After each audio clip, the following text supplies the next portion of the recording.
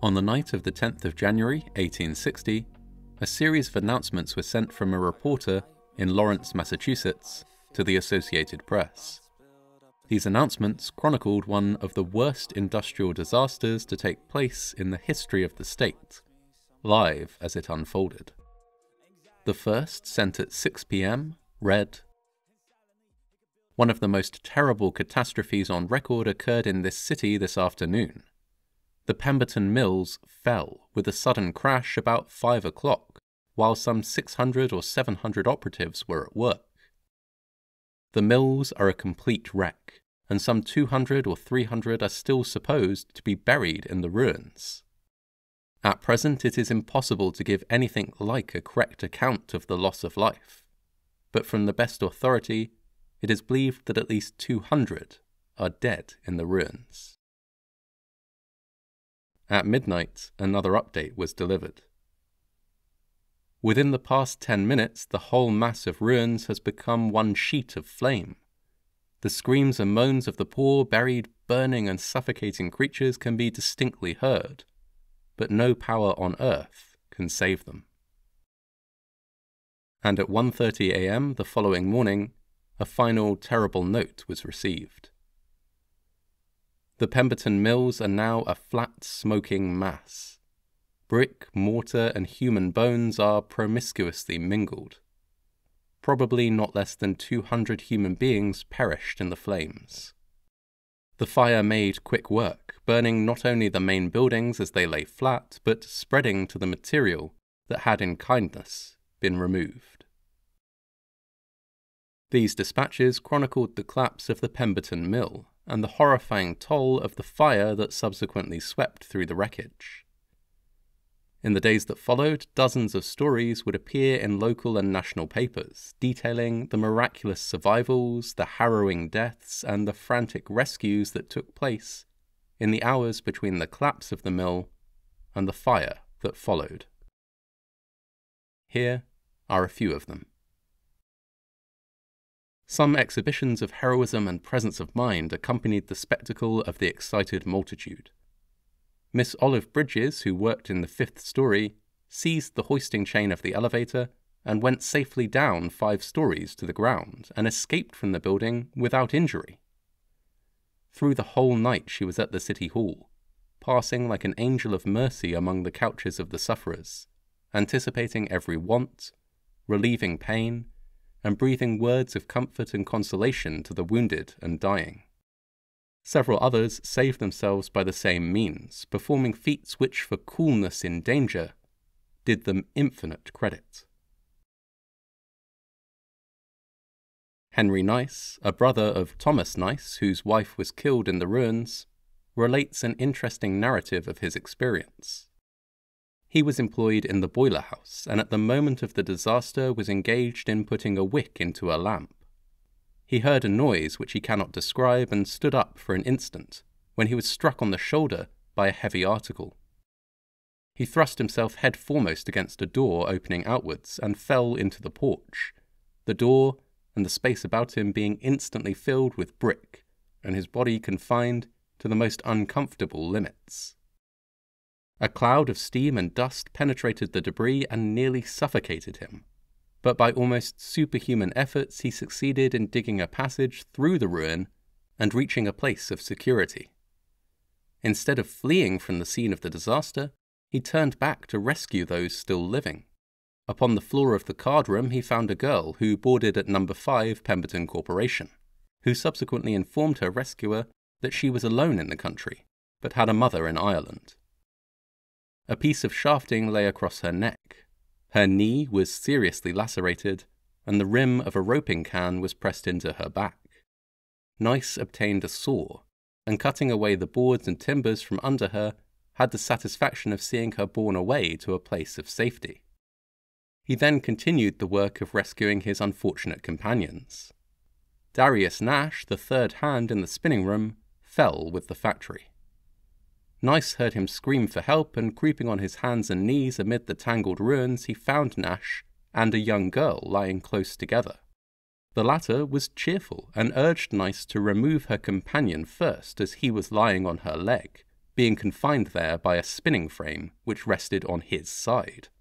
Nice thrust a strip of board through a hole above him, which attracted the notice of others, who cut a hole in the floor, through which Nash was drawn, badly hurt. Every effort was made to remove the machinery which imprisoned the heroic girl, without avail, and the fire sweeping over the spot, her young life went out amid the scorching heat. On Tuesday evening, before the fire broke out, while 2,000 men were exerting every energy in rescuing the survivors from their living sepulchres, and the dead from the rubbish which buried them, a party came upon the body of a little girl. She lay apparently crushed beneath a ponderous block of iron weighing over 1,000 pounds, and which covered her body to her chin. Her back was pressed against a huge timber. One of her arms was thrust to the elbow through a ring in a piece of machinery, and she was completely wedged in by heavy iron gearing. Intent only on preserving her features and form as little disfigured as possible, the men laboured carefully to remove the block of iron without crushing her still further. 4 of them tugged upon it, but could not stir it.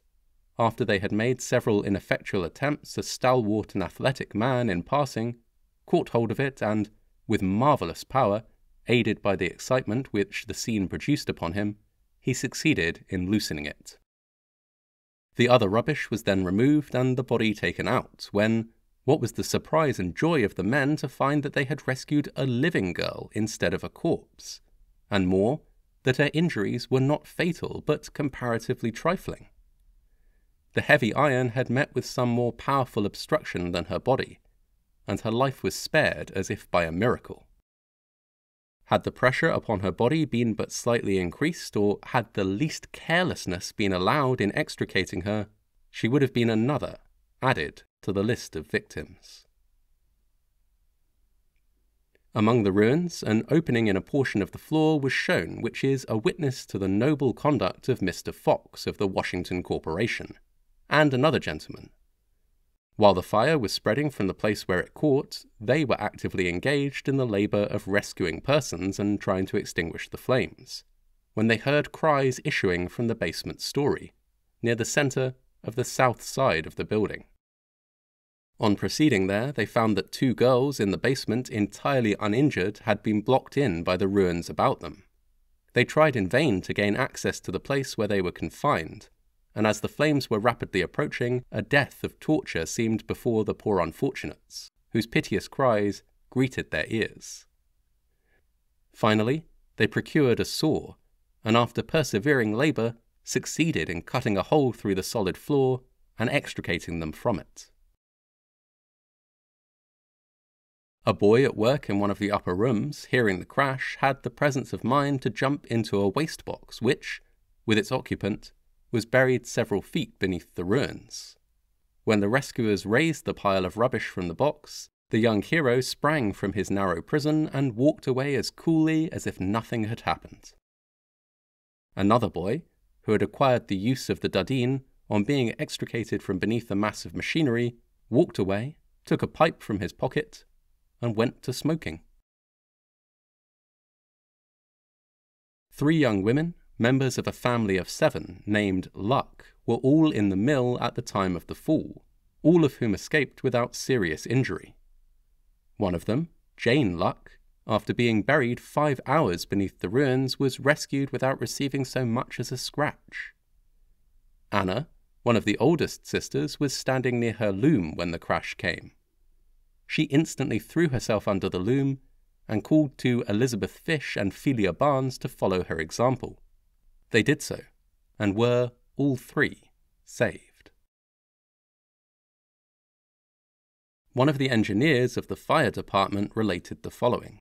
When the fire was beginning to rage, and before it had stilled the cries and groans of those in the ruins, he, with others, forced his way against the smoke and flame to try and rescue some of those whose voices he could hear.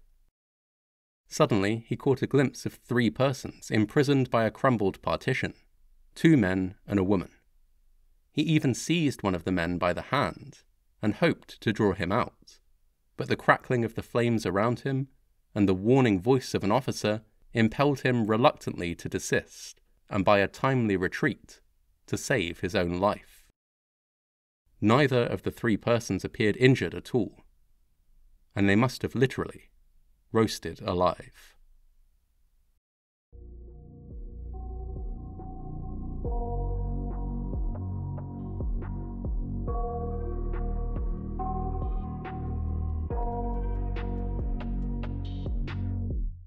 I got nightmares in my head, I fear that the thoughts build up until I can't hear, that my mind fills